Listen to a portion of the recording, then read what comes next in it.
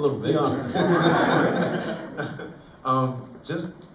I think a lot of the fear came from my own imagination. I mean, when I found out that I got this part, I was really excited that I had the opportunity to work with one of my heroes and with a full cast of veterans who I knew were just going to be people that I'd be able to learn something from.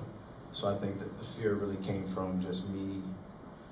I think especially when we started in rehearsals, I was paying more attention to trying to make sure I was doing the right thing in rehearsals, you know, making sure I was trying to please the director versus being in the moment and really paying attention and listening to my scene partners. And I think that's something that I had to work on, and I got better at. I felt like I got better at it as we kept working through it. So the fear naturally went away when I was able to just let go and trust that the preparation was there and go out and just play.